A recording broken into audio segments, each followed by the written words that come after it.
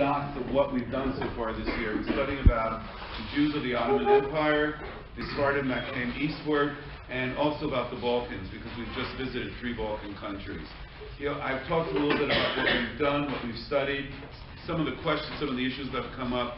So he might not stick to this original thing called the Sephardic, the trans-Mediterranean Sephardic culture, because he might also open up to questions that you still might have regarding our most recent trip.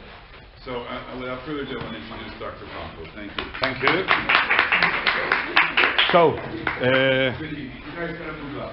You can be back there. okay, so let's start. I understand you've been to the Balkans recently.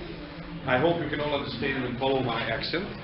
Now, I want you to concentrate together with me on some of Jewish communities in Spain before the expulsion, right?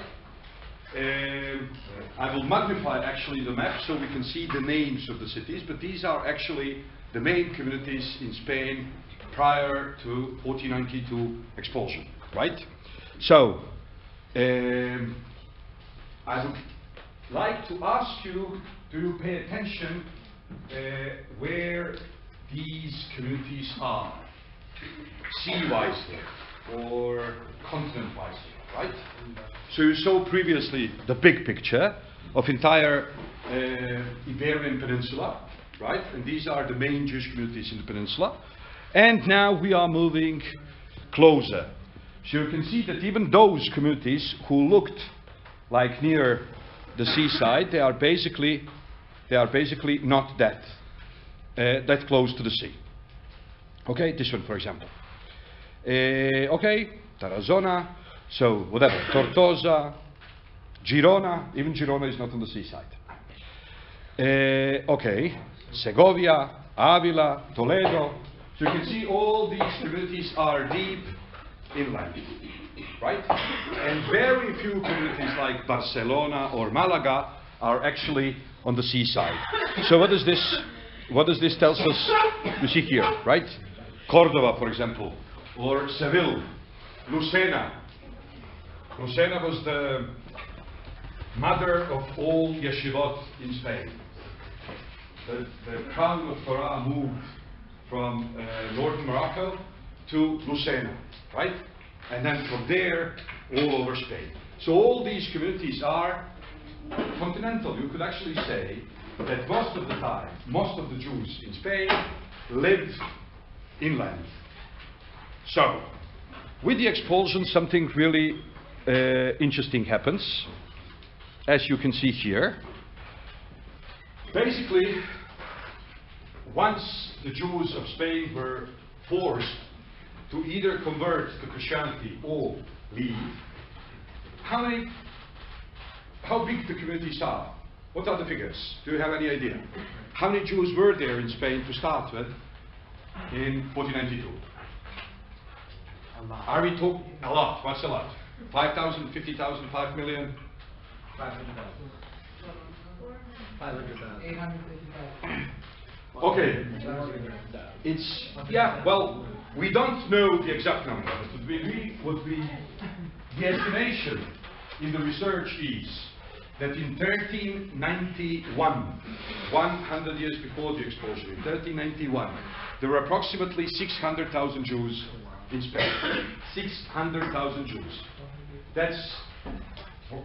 Secondly, that was not only the most important community, culturally and economically, but also the biggest community, and quantity and quality, quality and quantity many a time go together, because only big quantity can give some big quality.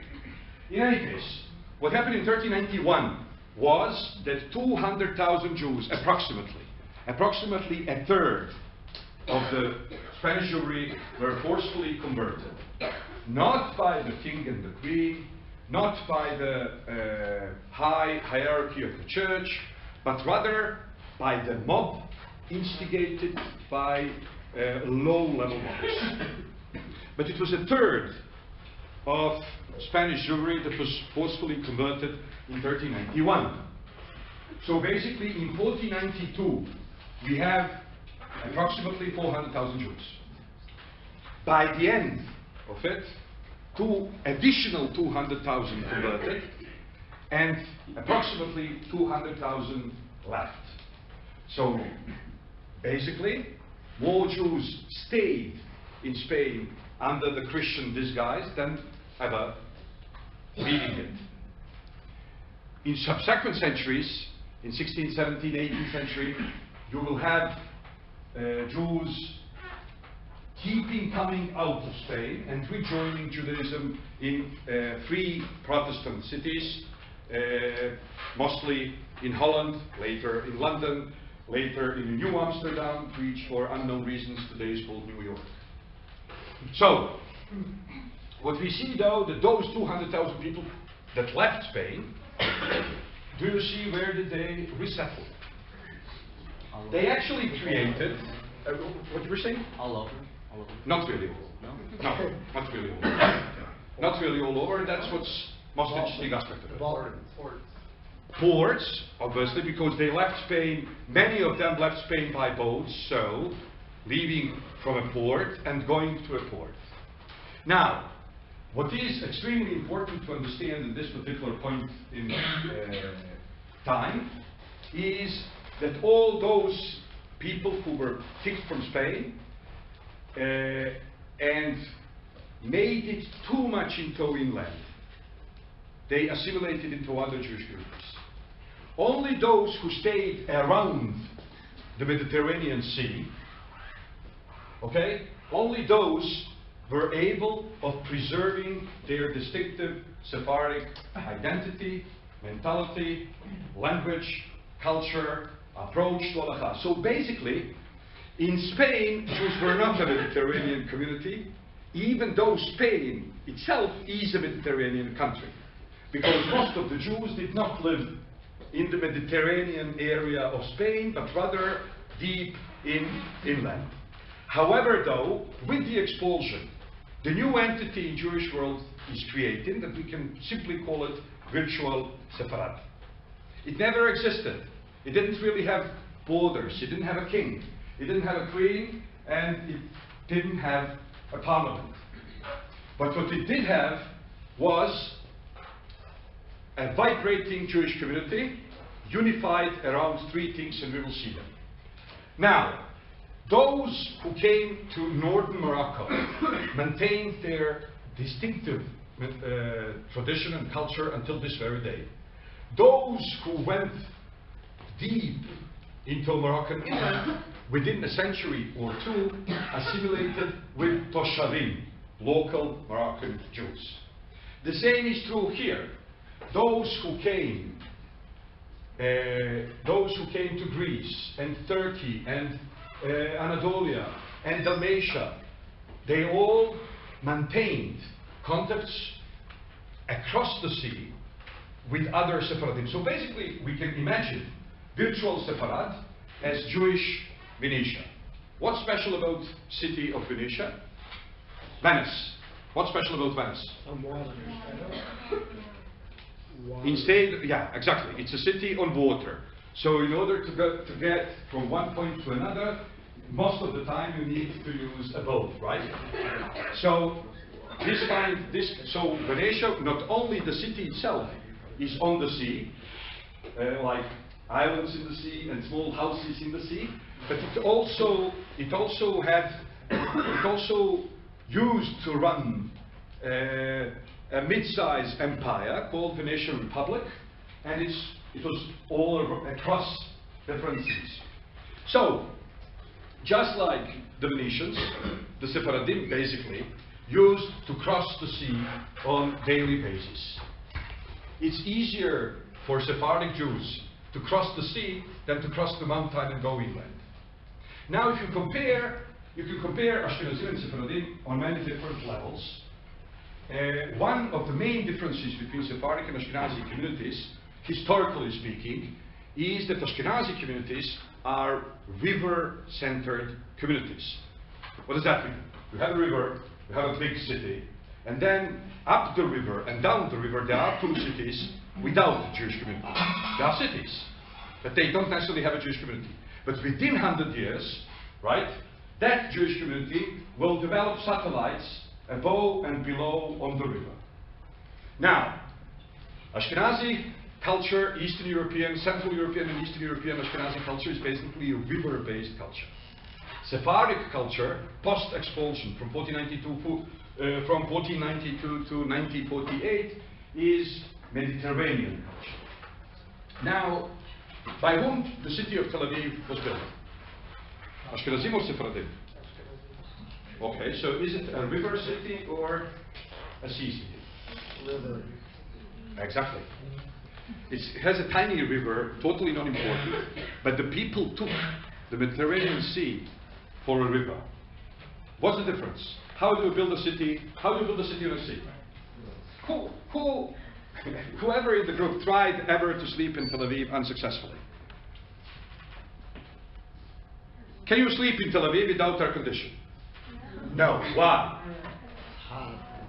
Why? In the sea. Because of the sea? Well, there is city in Salonika, but everybody slept. There is sea in Istanbul, quite few of them, but everybody slept. Because in a Mediterranean city, all main streets go to the sea. And it's from the sea that the wind comes into the city and makes the life bearable. However, though, when you build a city on a river, then all main streets are parallel to the river. Now, when Ashkenazim came to Israel, they took the Mediterranean Sea to be a nice copy of Volga, and then they built streets parallel to the sea. So the first street close to the city, and then every second street doesn't matter. You can't breathe anyways. But then even if the cities were created before, like Haifa, with Zionism and with huge influx of Ashkenazi Jews, what do you have in Haifa in front of the sea? Have you been to Haifa? Yeah. So what prevents Haifa from ever having the sea? The railway station. Right? Why? Because the people who reshaped Haifa didn't really know what to do with the sea. They are not coming from the sea culture. Now back to the subject of our lecture. So we have 200,000 Jews leaving Spain. Most of them leave by boats, either to go to Morocco, or to go to Papal lands, or to go to Ottoman Empire. Right? The first generation usually gets off the boat and stays in the place where they got off the boat. It's only 100 or even more years later that they develop satellite communities in the inland. Not because they are converting from Mediterranean people into mountain people, but rather because they need to bring the merchandise. Actually, the Jews are the middlemen. So, they are actually governing the sea which divides the Christendom from Islam. And Jews could move freely in both realms. Who? Jews. Which Jews? Sephardic Jews. So what do? They basically introduced Islamic merchandise to Christian Europe, Christian merchandise to Islamic Europe, and continental merchandise to sea, sea merchandise to continents. So basically, if you had a Jewish company in Sarajevo, the guy would have one son in Dubrovnik, on the seaside, and another son in Split, right? And then one of the sons would get married with a girl from Ancona, and the other would get married with a girl from Salonika. Now, this was the way they built their infrastructure. They built their own community, and anybody who, for whatever reason, left the sea was assimilated into other groups of Jews, either into Ashkenazim or into the Orientals. Okay. Now I want you to concentrate together with me on other aspects of this phenomena. 200,000 people are leaving Spain. They don't know. They cannot all of them move to one single country. They don't have a clue how to preserve their identity and their culture. Yes, they are Jewish, but they are Jewish in a very specific way. You are all Jewish, but if I was to bring you to a Jewish tribe someplace in the world, I'm not sure you would assimilate very easily and very soon. Okay? So, the three cornerstones of the virtual Sepharad were let down in 16th century. Spontaneously, consciously, subconsciously, unconsciously.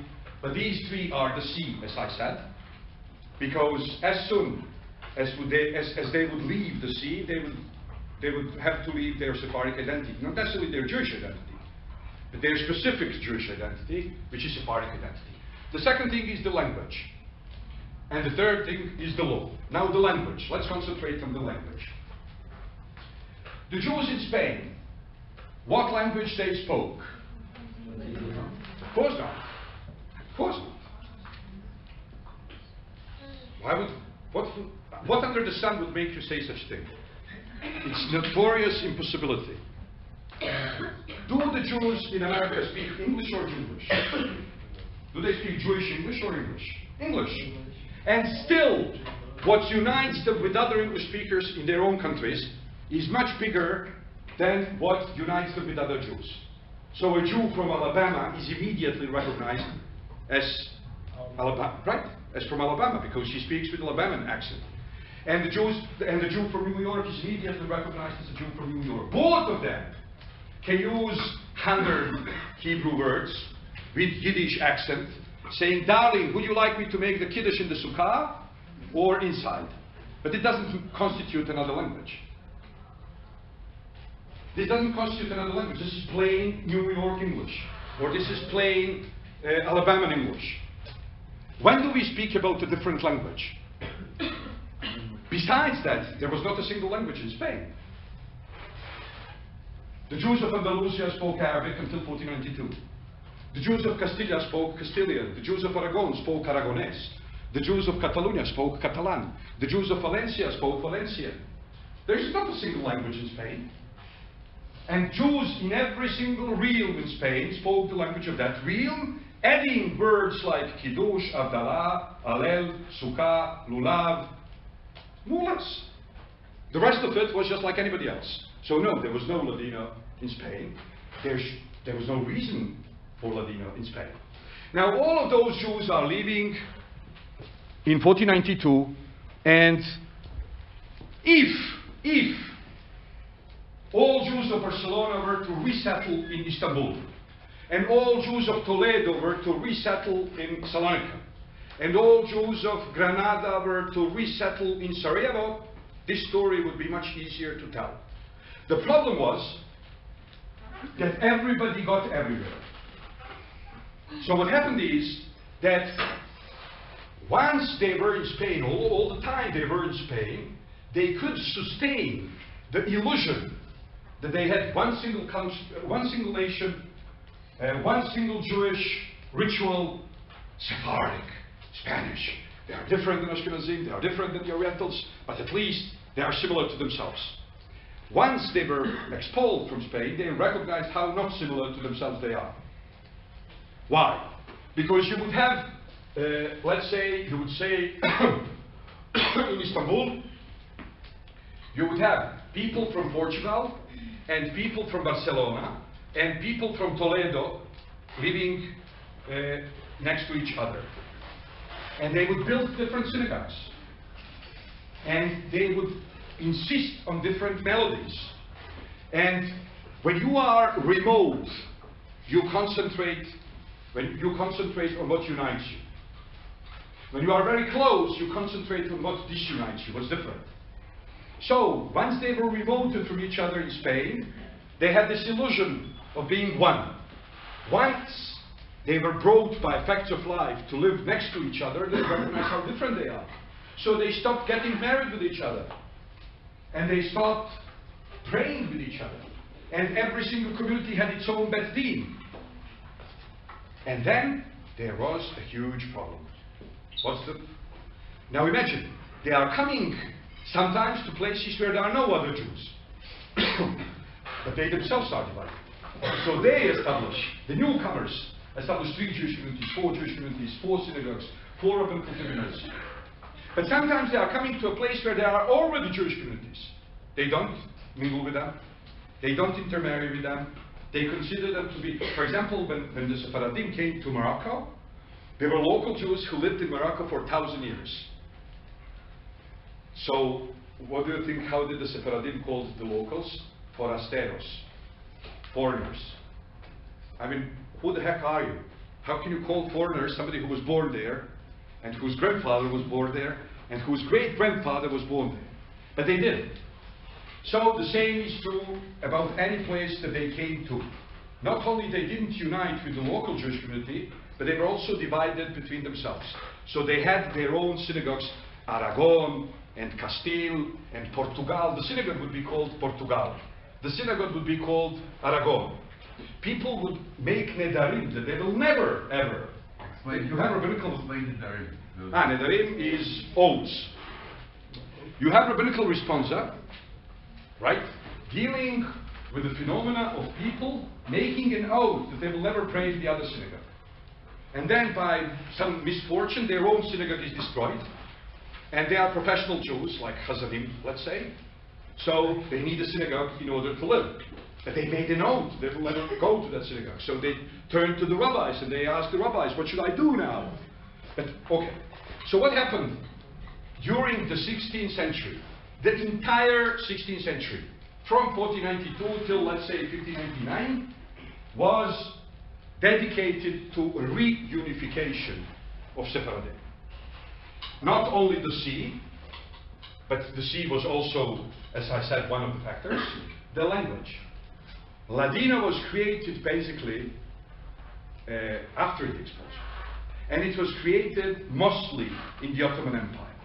And it became the lingua franca of the virtual Sepharad. And then many Jews spoke, during the first 100 years, many Jews proceeded speaking their own Iberian language, like Portuguese, but somehow, and if you want me, I can elaborate and explain why from all Iberian languages the Castilian prevailed. And then within 100 years, everybody switched to Castilian. However, though, until this very day, many Ladino speakers speak their own Judeo-Castilian called Ladino with different accents. People in the north, they still speak Ladino, which is Judeo-Castilian. They speak it with Portuguese pronunciation, the Portuguese accent. And the people in the south, they speak it with whatever. So, the language.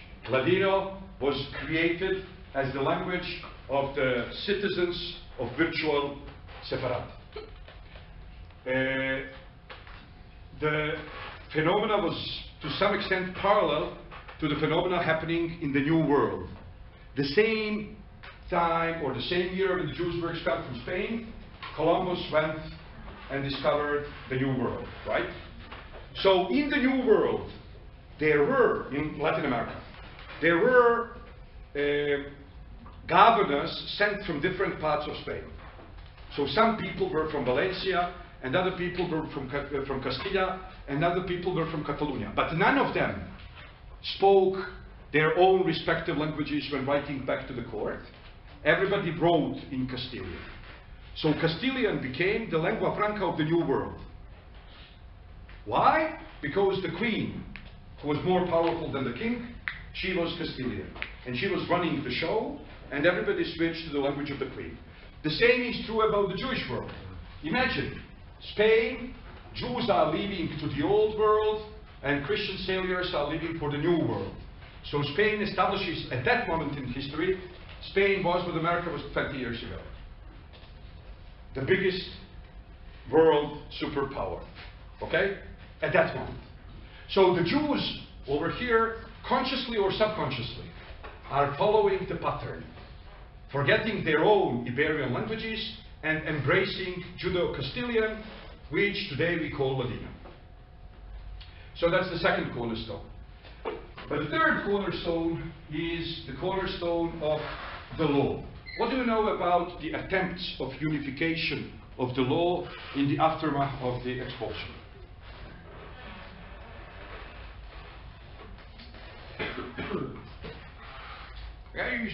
I'm sure you know it. It's just that you can't connect to the knowledge you have. It's called passive knowledge.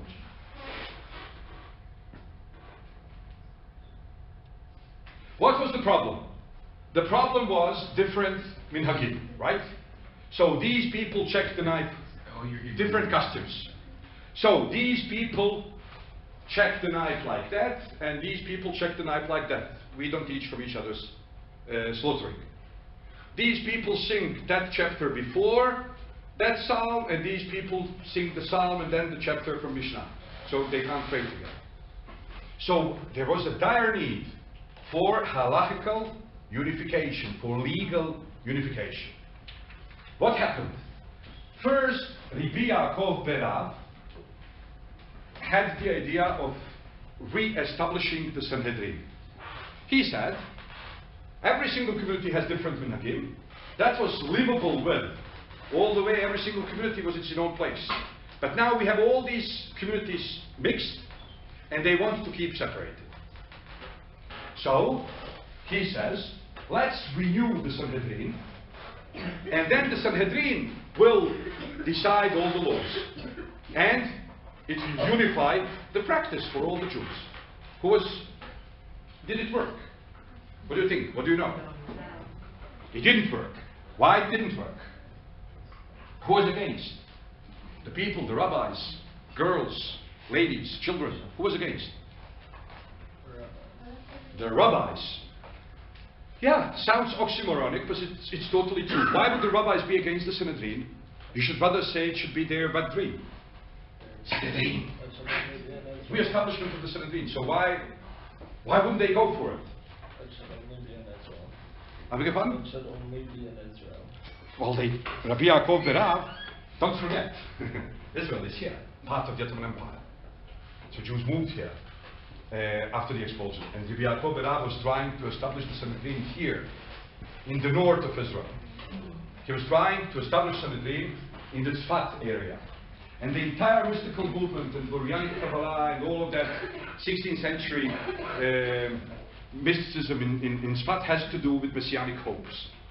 So why would rabbis be against it? It's very simple. Be a rabbi. Imagine for a moment that you are a rabbi.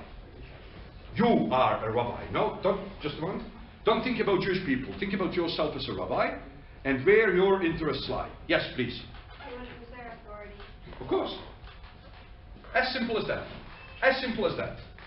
If they were to recognize Sanhedrin, 70 people would have top job, and everybody else would be their underdog. Everybody else would be their clerk. Everybody else would be doing what they say. Now you know rabbis. It doesn't work for them. So they didn't like the idea. So that's the first attempt. Failed. But we see what was the goal? The goal was to unify the expulsees. The other attempt, Rabbi, or Ribi, in Sephardic tradition you say Ribi, not Rabbi. Ribi Yosef Karo says why they didn't accept Maimonides. Do you know why Maimonides was not accepted? I mean, officially, when people say that Maimonides was not accepted, what do they usually say why he was not accepted? I beg your pardon? Maimonides. Right? Jason? Complicated. Complicated because Islam is not Christianity, and it's totally permissible under Jewish law to say that Muhammad was a prophet in order not to lose your head and your life. And that's the same ruling that Maimonides,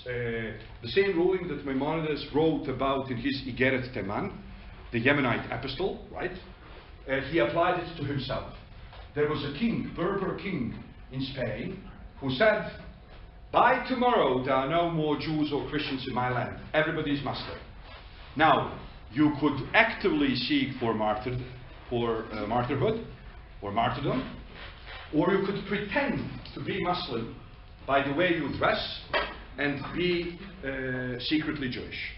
Now, there are authorities in Jewish law which consider Christianity to be idolatry. There are authorities which don't.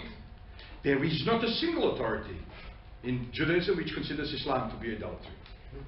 Nobody considers Islam to be idolatry. Islam is purely monotheistic. You might like it. You might like it, you might dislike it. But idolatry, it's not. Okay? So, Maimonides says, nobody ever told you that you should give up your life only in order not to say, Ashhadu anna Muhammadan Rasuluhu wa abduhu. I believe that Muhammad is his prophet and messenger. His prophet and servant, or his messenger and servant. It's a false, according to Ramban, it's a false witnessing. You're not supposed to give your life on false witness. You just, we have Shlosha, that's in Sephardic accent, you would say Shelosha Devarim, Yehareg, Uval Ya'avur. There are three things the person is supposed to give his life up and not to transgress. Idolatry, murder, and incest. So if somebody puts a gun next to your head and says, sleep with your mother or I will kill you, you are supposed to go for martyrdom. If you don't, you are not legally responsible for your actions. But it's advisable to give up on your life. But nobody ever said that you should give up your life only in order not to say that Muhammad is prophet. Muhammad is a prophet. Okay. I'm not ready to give up my life for that. So no, that wasn't the reason. But that was a nice try. The reason was, again, he made the rabbis superstitious. Because Maimonides said, between the Torah and my book, you don't need any other book. This book summarizes everything you ever needed to know in a very Aristotelian logical way. You can throw all other books and now you can finally learn philosophy. Because there is no need for other things. So that's the main reason. But they never said it that way. What they said is, because he didn't write footnotes. That's what rabbis said. Because Maimonides didn't write footnotes. What does that mean, footnotes? He never said, where does he extract his law from Talmud? Now, is this something that Maimonides just forgot? No. He was personally asked, in one of the letters, he was asked, why didn't you write footnotes for your rulings? And he said, for two reasons. People who know where is this from don't need footnotes.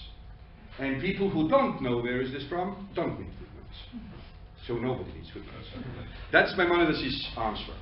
So Rabbi Yosef Karo believed really that the reason why rabbis didn't accept Maimonides was because he didn't make footnotes. So the guy says, I will write footnotes. And he does. He invests 20 years of his life to write footnotes to Maimonides. And that book is called? No. No. You know stuff, but you don't connect it. That book is called Kesef Mishneh.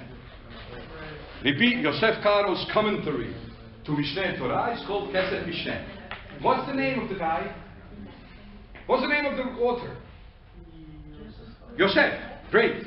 What Kesef Mishneh means? No, what does that mean? Money. Secondary money. So, secondary money, what the heck is secondary money? Come on, Jewish associations. Genesis. Joseph, you remember when Joseph was manipulated his brothers into going back to their father and then coming back and leaving, whatever? You remember? So what did they have in their backpacks? Kesef Mishneh. So that's why the book is called Kesef Mishneh. Because it brings them back to Joseph's authority and ruling. Now, what did the rabbi say when he wrote the footnotes? When he wrote Kesef Mishneh, what was the rabbinical response? Did they accept and said, oh great, now we have Maimonides footnotes, let's all go by it? No. So what was the response? Oh, you shouldn't have bothered. You shouldn't have bothered. So then, he recognizes two problems. One problem is, rabbis will never accept a living rabbinical authority. So he needs to have Bet Din of dead rabbis, because that's something that living rabbis can deal with. And second thing is, he needs to unify three different Jewish communities. He needs to unify the Jews who left Christian Spain, the Jews who left Muslim Spain, and the Jews who lived in the Orient and accepted the expulsees. So what he did, and that's beautiful, that's the biggest Jewish trick ever, right? Even bigger than Jesus. What he did is,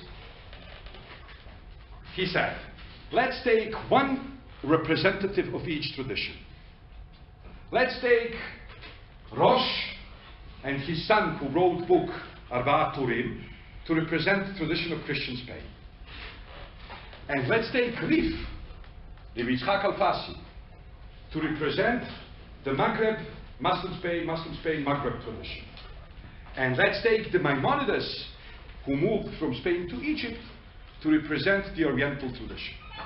And then he says, I will take the book written by this guy from Christian Spain. Okay?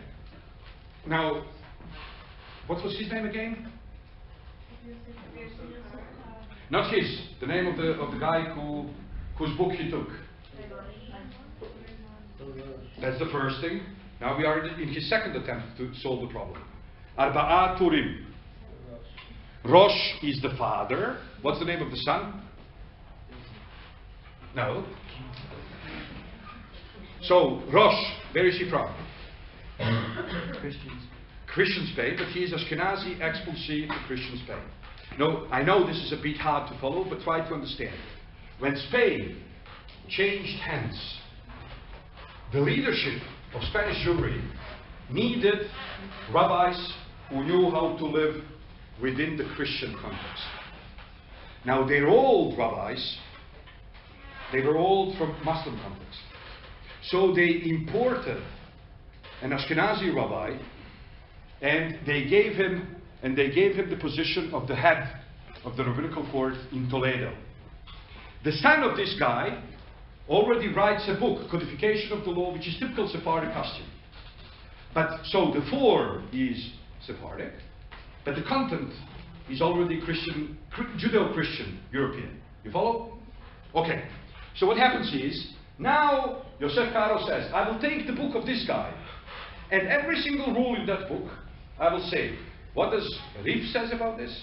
What does Rambam says about this? And what does Rosh says about this? And I will go by majority.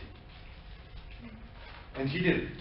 That's exactly what he did. That's the way he wrote his book, Bet Yosef, coming from the same biblical verse, from the same biblical parasha as Kesef Mishneh.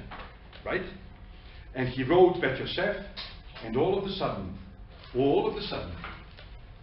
not only all the rabbis of the expulsees, but also all the rabbis of the Mugrebis, and all the rabbis of the Oriental Jews, accept one single book called Bet Yosef. And then they write to him and they tell him, we want you to summarize the book. And he says, okay, I will. Here is the summary of the book, and it's called Shulchan Aruch. Where does it come from? No. No.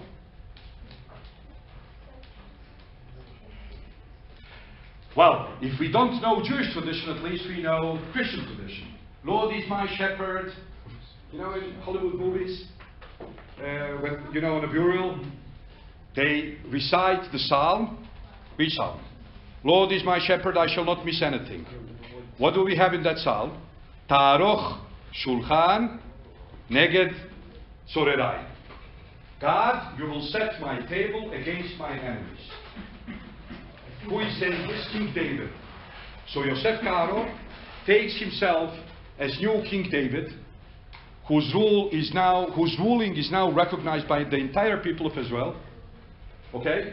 And based on this psalm, he names the book Shulchan Aruch. Okay. The Ashkenazim say, and this is beautiful, we should not miss the train. Finally, the entire Jewish world is unifying around one single book. Yes, we do have, in Middle Europe and in Eastern Europe, we have different traditions. But if we lose this opportunity, two nations will be created. Ashkenazim will become people for themselves, Sephardim and Orientals will become people for themselves. We need to reunite around one single book. That's when they say, we will take Shulchan Aruch, which means the set table, and we will make Ashkenazi commentary to it called Mapa, the clothing for the table. So Rabbi Moshe Serles, Rama, writes the Ashkenazi amendments to the new Jewish constitution called Shulchan Aruch. So basically, all the Jews were reunited by Shulchan Aruch. There were only very remote communities, like the Jews of China and Jews of Ethiopia and Jews who were not touched by the Shulchan Aruch. 95% of the Jewish of the Jewish world population agreed on Shulchan Aruch. So in the aftermath of the expulsion, one of the first achievements, or one of the biggest achievements, was not only the unification. They set their goals in the middle of it. They didn't set them high. They didn't really want reunification of the entire Jewish world. They had a concrete problem. The Jews from Christian Spain and Jews from ex-Muslim Spain are reuniting with the Jews in Maghreb and Jews in the Orient, and the Spanish Jews themselves are divided, let alone the local Jews. So, for example, if you read the introduction to Bet Yosef Karo says, he quotes the biblical verse which says, you should have one single Torah, the born in faith and converts. That's the verse from the Torah. And then he says, but today, unfortunately, it looks as if, God forbid, there were 100 different Torahs. So he decides to reunify everybody. So, as I said, their goal was a middle goal. They achieved much more than they ever hoped for. They achieved not only the unification of the expulsees, but unification of the expulsees amongst themselves, unification of the expulsees with the Mughrabi's and the Orientals, and unification of the Ashkenazim with everybody. Okay, so now we can, see how the virtual Sepharad was created on the sea, the language, and the law. This aspect was basically all Jewish, right? Not only the Sephardim got reunited, but Sephardim had two other aspects of their identity: the sea and the language. So whoever shared with them the law, he was fellow Jew. But if you didn't share the sea and the language, you were a different Jew. You were fellow Jew, you were still fellow Jew, but you were different. They had three main aspects of their identity. Now, if you compare, and that's very interesting, if you compare Mediterranean cultures to each other, you will see that the same way when you compare Jews to each other, there is always some common factor. There is always something that unifies all of them. But then when you compare different Mediterranean cultures to each other, you also see that there is something shared by the Greek and the Sephardic Jews and the Italians and the Moroccans and so on. This tradition is different than Ashkenazi, for example, in three main ways. One, Ashkenazi culture is Talmudocentric. Would you agree? Yes. Okay. What does it mean, Talmudocentric? Everything circles around the Talmud. So when you say that the Jews are the people of the book, it's not necessarily the Bible. It's much more the Talmud. Okay? There are reasons why this is so. There are economical reasons, and there are identity reasons. Let's start with the identity reasons first. Christians are believers in the Old Testament also. So if you are people of the book, and you share the same book, the borders between the two communities are not cut and clear.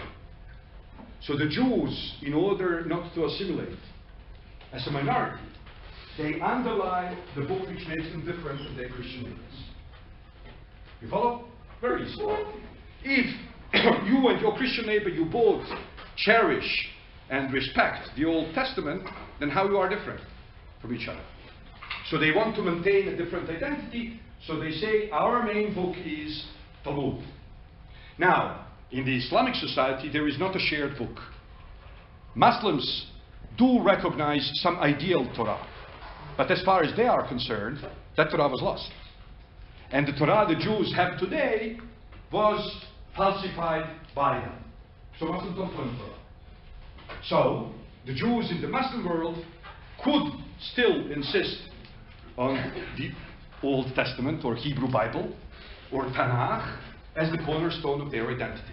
But there is always, you remember, once upon a time, one of the American parties used a slogan in the elections, it's the economy, stupid. You remember? Okay, so let's try to follow that instruction. The Ashkenazim were tolerated in Europe, but they were not integrated. They lived in ghettos. So actually, if I'm to banalize and to make it easy to follow and grasp, it will look like this. Obviously, history is much bigger than what I'm going to say in the next 2 minutes. But we could say that Jews were imported to Europe by secular aristocracy to fill a certain void in the economic life. Christianity very idealistically forbade banking, money lending, and banking. So aristocracy told the church, we need to solve the problem. And the church said, well, Christians can't do it. So they said, okay, so let's import some. So the same way today in Israel they import people from Thailand to take care of our elders, they import Jews to take care of their money. But Jews were... Or is it more like we sell our chametz to a non-Jew? Yeah.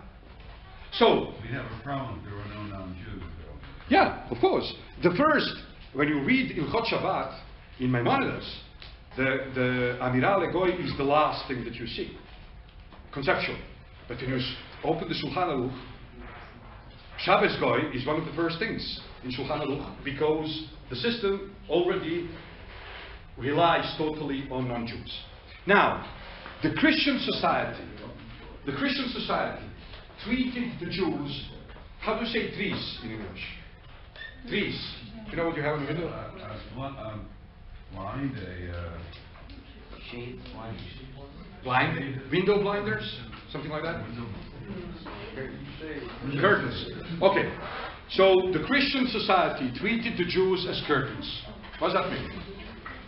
You go to sleep, you don't need sun in your living room, so you put the curtains on. But then you get up, you need sun, you remove the curtains.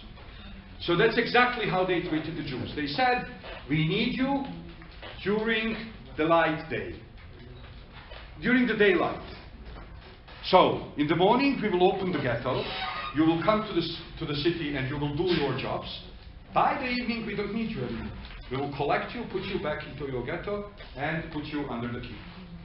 Okay, so in this type of society, I need you here to follow me closely. In this type of society, not too many people can provide a livelihood. So the community developed system of integration for unemployed. Not everybody can be a banker, but everybody has 10 children. So what do? Let's say you are a successful banker, and I'm a successful banker, and you are a successful merchant, and he is. We set up a yeshiva, and we send all those, instead of telling them, well guys, you can't work, so why don't you walk around and sleep with our wives while we do? It doesn't work that way. So you need to give them something to do. So they put them in the yeshivot, and basically the rich people supported yeshivot. There was nothing similar to that in the Sephardic world.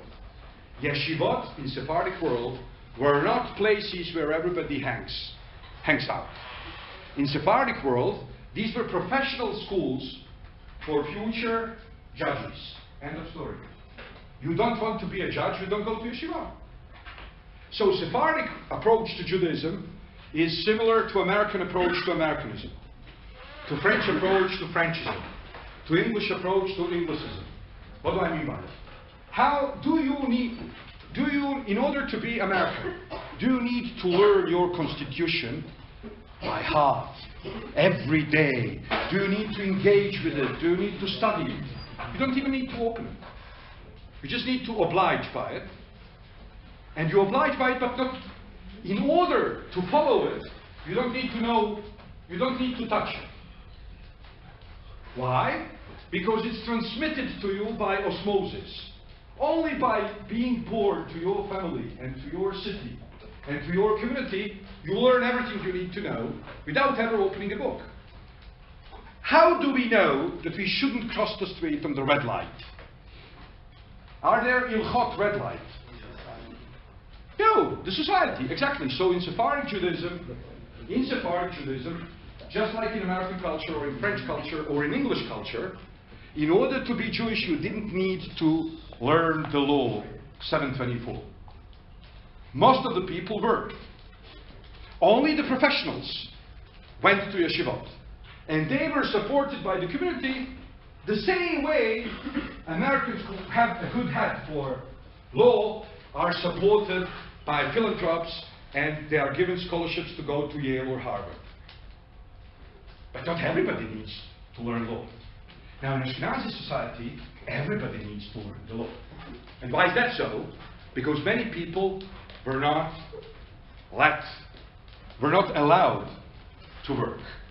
So basically this was so economically speaking, this is the reason, and culturally speaking, or identity-wisely speaking, the reason is they wanted to underline the Talmud.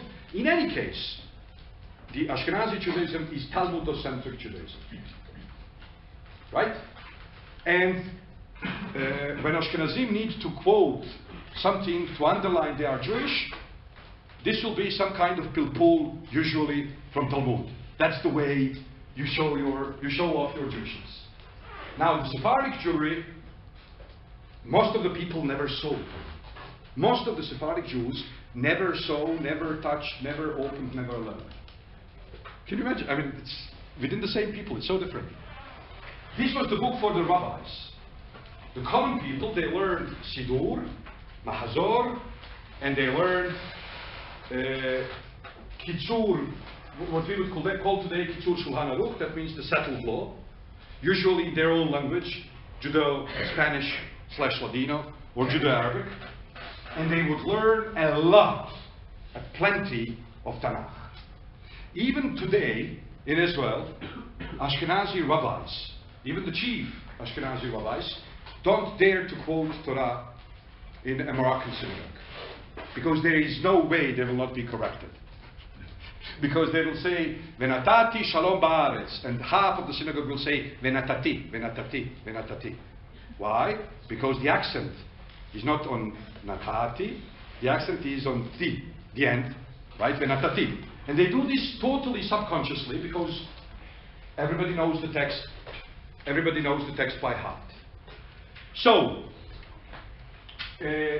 one of the most difficult, that's one of the differences between the Sephardim and the Ashkenazim, the Talmudocentrism of Ashkenazi Judaism and Tanacho-liturgio or liturgy centrism of Sephardic Judaism. The other difference is mentality of ethnicity versus mentality of religious cult. Without ever putting it in words, pronouncing it or declaring it, but when we analyze the way they acted, when we analyze their practice, we can see that the Sephardic rabbis conceived of Judaism as of ethnicity and not as of religious group or religious kind. Consequently, there are no Orthodox Sephardim, there are no conservative Sephardim, and there are no Reform Sephardim.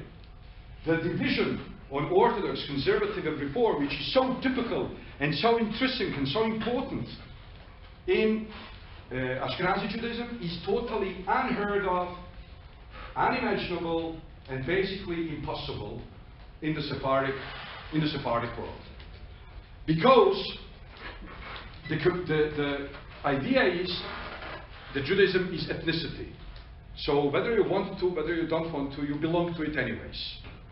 So today you don't feel like it, but who cares? Probably tomorrow you will.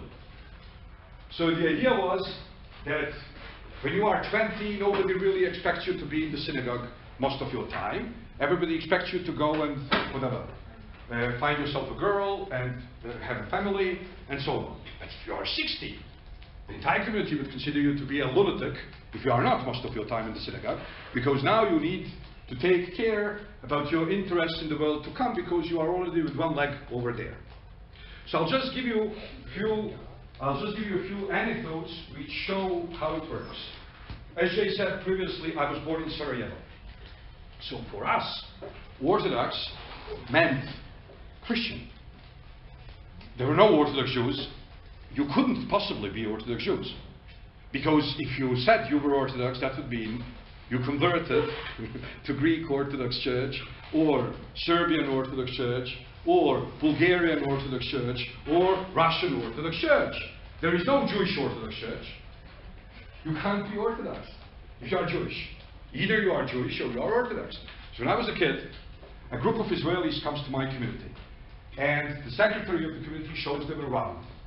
And it's 45 minutes that she's dealing with them, and it's more than obvious that she's the secretary of the Jewish community and that they are an Israeli group. Not even American Jewish group, Israeli group. So after 45 minutes, one of the Israelis tells her, "Sorry, is this an Orthodox shul?" And she says, "No, no, no, this is a Jewish shul. The Orthodox Church is across the river." Right? Now, I'll give you another example. I left Sarajevo before the civil war in ex-Yugoslavia started. It started in 92. So I left already in 91. So during the war, I went back home, and there was this lady in the community, and she's, you know, all hugging and kissing and everything, and she leaves, and I say, "Who the heck is she? I never met her." And one of the old-timers tells me, "Of course you don't know her, she's conservative." And I'm like, "She's what?" And he's like, "She started coming to the community when we started distributing conserves. You know, the conserve food."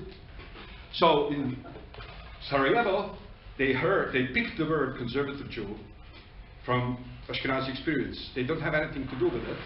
So they applied to those people who come to the community only when there is distress and when the community distributes common food. So that's what conservative means for them. And reform is a kind of cooking. Really.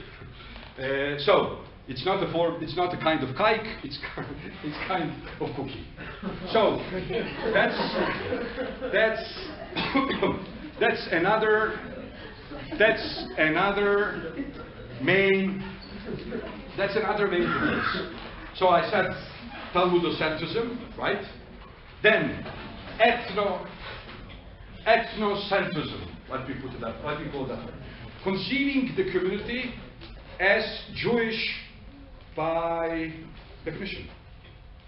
I mean, you really need, in order not to be considered Jewish in the Sephardic world, you really need to make an act. You know, you need to convert on Yom Kippur and come with a huge cross to the synagogue. And even then, it doesn't necessarily mean they will take you seriously. They will just think you went nuts. The community is not considered to be a cult, a religion. It's considered to be ethnicity. So, the Sephardic Jews lived in a multi-ethnic, multi-confessional, multi-racial society. So they were not embodiment of otherness. The Ashkenazim had totally different experience. The Ashkenazim, in hundreds of kilometers around them, everybody was the same. Catholic, white, Christian. Then, when Catholics split into Catholics and Protestants, in a very European way, you know, humanistic and philanthropic and universalistic, the Protestants killed the Catholics killed the Protestants. The decision was, the king decides what's the religion of the real. And then he kills everybody else. Unless you are fast enough, you move fast enough. So this is European, this is the, you know, and today Europe gives some, I mean, it's so funny, Europe giving lectures on tolerance. Europe is synonym for total lack of tolerance. I'll give you one example.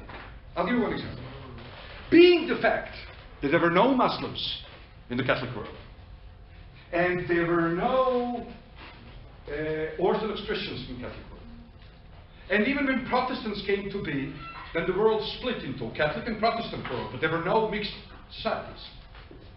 The Jews were the embodiment of otherness. They were the other. Now, the Jews, if you take the Ottoman Empire, they are not the other. Everybody is the other. You have there Armenians and Greeks and Serbs and Bulgarians and Gypsies and Jews, and these people in the Ottoman Empire. You have Christians who believe that Jesus was only God. You have Christians who believe that Jesus was only man. You have Christians that believe that Jesus was God and man both. Okay. And everybody lives there. So, what happened is, and now I need you to follow very carefully. To that extent, Catholics were incapable of imagining the other as unsubjugated to their own values, that when Catholics had to imagine Jewish liturgy, they would imagine it to be the upside-down Christian Catholic Mass. So you know all those places where the Jews are accused of taking the blood of Christian kids to make matzahs? And you are aware of the fact that in Christian church, in Catholic church, not in Orthodox church, in Catholic church, the believer is not given the bread which represents the body of Christ. The believer is not given the bread into his hand, because he might be a Jew, and he might take this consecrated bread and then, get it ritually, or do with it, piss on it, or spit on it, or whatever. So, in order to prevent that, you are given a small piece of bread, which is unleavened bread, straight to your mouth, and it dissolves immediately. And you need to say, when the priest comes to you, he says, Corpus Christi. And before opening the mouth and receiving Corpus Christi, which means the body of Christ, you need to say Amen. And if you don't, he's not going to put it into your mouth. But even if you say Amen, they still don't believe you that you are a Christian. You might be a Jew. And you might want to take this bread back to synagogue to kill it. Now, so they imagined that the same way the bread is converted to the body of Christ, and the wine is converted into blood of Christ in Christian Mass, in Jewish Mass, you need the blood of Christian children to convert it into wine. You are actually doing the... So, you follow where this can come from. It can only come from monocultural, monolithic autism. They didn't have a clue. They imagined everybody else was like themselves. So if their religion was Jesusocentric, then Judaism was Jesusocentric upside down. But it all has to do with Jesus. So they imagined the Jews would take a Heavenly Father and read it backwards. Now, why would Jews read Heavenly Father? Because Christians could not imagine. How could you have a service without Heavenly Father? So, living in such a society, you need to develop a strategy of survival. Now I'm speaking about the fourth difference between the Sephardim and the Ashkenazim, and that one is not less important than the previous three. The fourth difference between the Sephardim and the Ashkenazim is the strategy of survival. The Sephardim and Ashkenazim use different strategies of survival. Now I will show you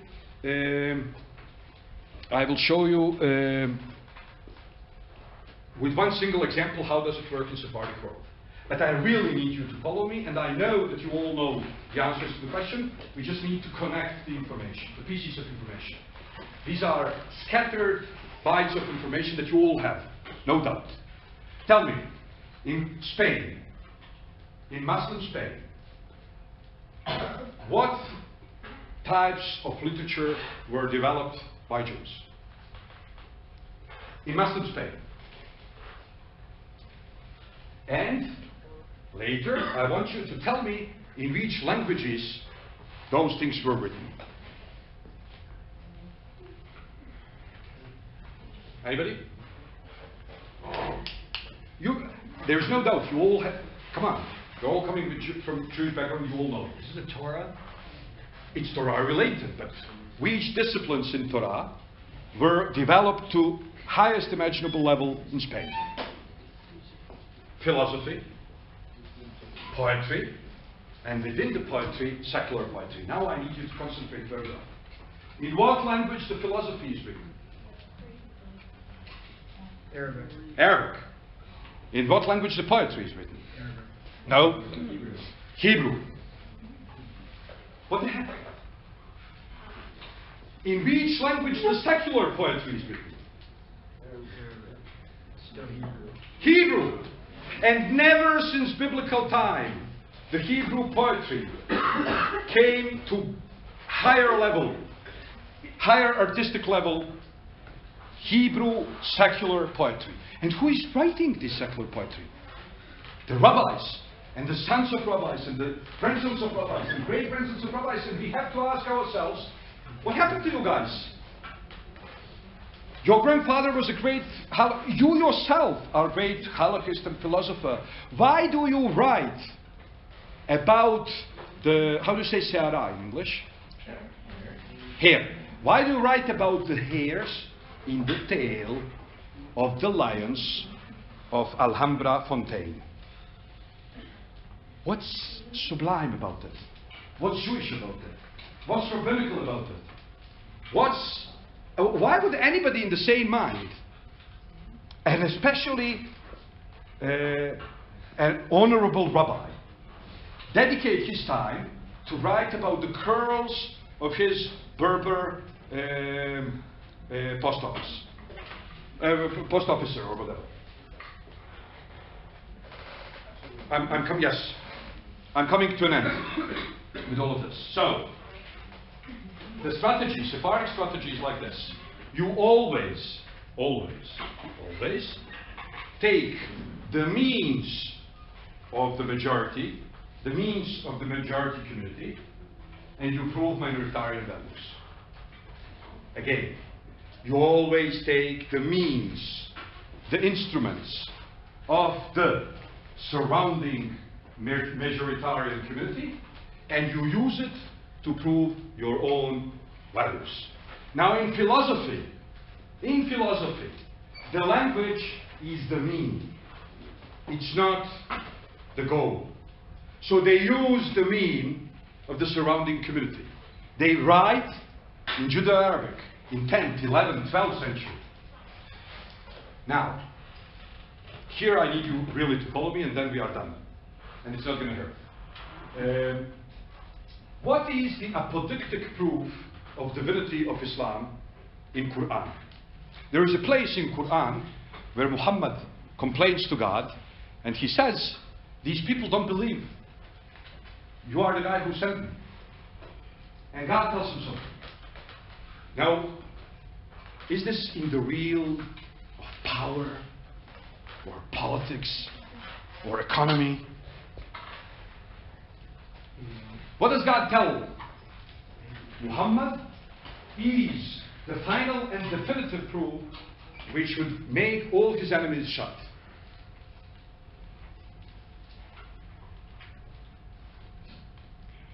God tells him, well, let them then write poetry as beautiful as the poetry I'm revealing to you. So the proof of Quran, apodictic, definitive proof of celestiality of Quran is in the realm of aesthetics.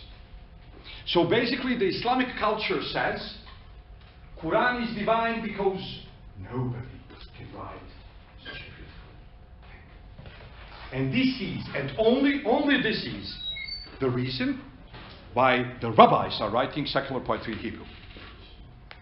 Because they want to say, anything you can do in Arabic, we can do in Hebrew. And it will sound better. And it will click better.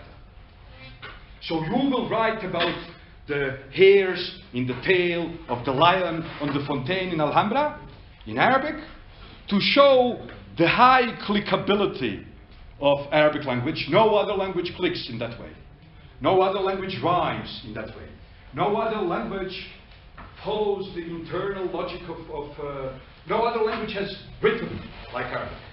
So they say anything you can do in Arabic, we can do in Hebrew. So the secular poetry was not there because they were secular. And the secular poetry was not there because they were bored by religious poetry. The secular poetry was their way of showing the supremacy of Hebrew language. I don't have to believe in supremacy of Hebrew language, but it was necessary for them to make their followers believe in supremacy of Hebrew language, because the only other option was, if it wasn't Hebrew, it was Arabic. And then really, if you look closely, most of the Christians who were conquered by the Arabs, the elites converted. Only the common people stayed Christian. And in Jewish world, within the Islamic realm, the elites stayed Jewish. And this is because they had this survival strategy, which is, let's use the means of the society. And now to make everything click together. So why is this relevant? Most of the Sephardic Jews were anyways killed in the Holocaust. Today we live in Israel where 45% of the population are Ashkenazi and 45% of the population are Oriental, and there are maybe 5% of Latinos being Sephardic. So who cares? And why should anybody care? Okay, nice chapter in Jewish history, but that's it, the end of story. Well, the thing is, many people talk a lot about Ashkenazification of Israelis. So Zionism took Oriental Jews and made them into Ashkenazi. So there is a lot of anti-Oriental or anti-colonial or post-colonial. Okay. Now, without claiming that there is no such a thing as Ashkenazi hegemony in Israel, I would still like to open your eyes to things that most of the people never see. The Zionism made everybody in this country Sephardic. Not Ashkenazi, not Oriental. How? By the language. You don't speak here the Ashkenazi Hebrew. You don't say Baruch atah Adonai. You say Baruch atah Adonai. But you don't say here Kadosh, Kadosh, Kadosh. You don't say Hachtov Muhammad Tayyib. You don't make a difference between Gimel and Rimel, between Het and Chaf, between Kof and Kaf. Oriental Jews do. So basically, and back to this. You see where is Israel? Here. Part of the Mediterranean culture. So Israeli society, consciously, subconsciously, unconsciously, picked Hebrew pronunciation which doesn't connect them to Eastern Europe, because that would be kind of non-authentic, even though I don't know what authentic means. But people felt that if they spoke Hebrew here with Shabbos and Sukkot and Kiddush and Abdullah, that would be kind of not really working. But on the other side, they didn't say, well, let's be as authentic as it gets. Let's speak Hebrew with Kol, Tol, So, Sadiq, Ata, Adonai. No. So what did they, for which Hebrew they opted? For Mediterranean Ladino Hebrew. Now I want you to pay attention to another fact on the ground, which is small but highly symbolic. Israeli flag is white and blue. And everybody says it's based on Talet, right? Talit in Ashkenazi tradition. In Sephardic tradition, you would say talet. Okay, let's see on which talet it's based. How do the Ashkenazi talet looks like? How does the Ashkenazi talet looks like? White and black. And it's made of wool, because they people live in the continent. So is it made of talet or not? If it's made of talet, of Ashkenazi talet, it should be black and white. Now let's see how does the Oriental talet look like. White and white. White and white, and it's woolen. Again. So the only talet in the Jewish history that was white and blue is Sephardic silk talet, which brings us straight back to the beginning of this lecture. While Sephardim lived in Spain, they were still continental society. They had woolen talitot, right? And we don't know anything about their colors. Once they started governing the sea and controlling the merchandise crossing between the two realms, they actually became also the most important people in the silk industry. They actually run the business, okay? The insects and the production and the distribution. So they said, we have this mitzvah of talet, let's do it as beautiful as possible. Silk. So basically silk talet, to my mind, symbolizes the switch from continental community to the Mediterranean community. And then interestingly enough, that was the talit picked by the Israeli society. Thank you.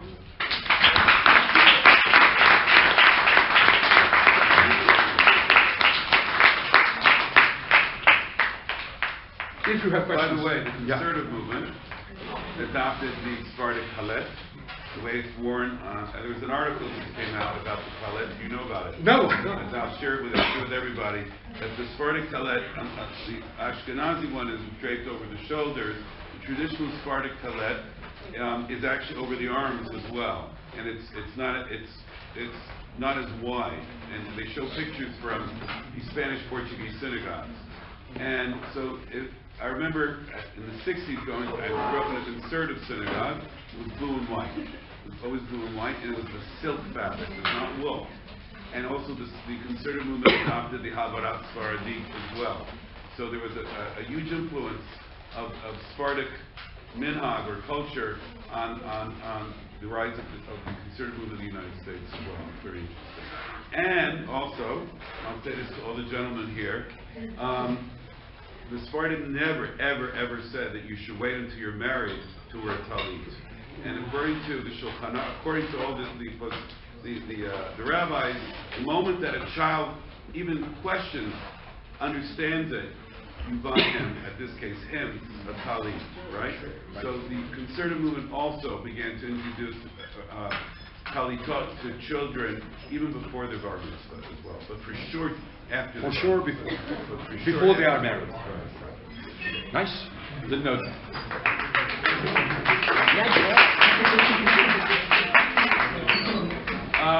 I don't want to keep any of you. If any of you have individual questions for Dr. Papo, you may approach him.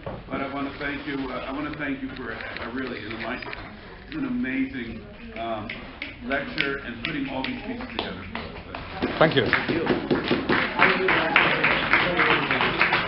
I have more adrenaline that I can bear.